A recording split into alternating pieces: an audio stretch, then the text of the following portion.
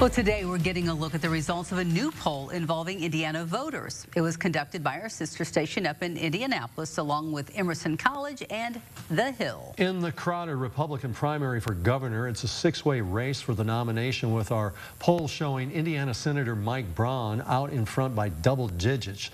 That is, 33.6% of Indiana Republicans said they would vote for Braun if the primary were held today. Lieutenant Governor Suzanne Crouch was second with 7.2%, and just ahead of Eric Doden with 6.6%, and Brad Chambers with 5.2%. Now, in the race for president, 78% of Indiana Republicans said that they would be voting for former President Trump in the GOP primary. 13% said they'd vote for Nikki Haley, who, of course, dropped out of the race Wednesday night after that poll was conducted. Now, when it comes to a head-to-head matchup between President Biden and former President Trump, he has 54% of the voters voted for him, while 33% said they'd vote for President Biden. 11% of Hoosiers polled were still undecided.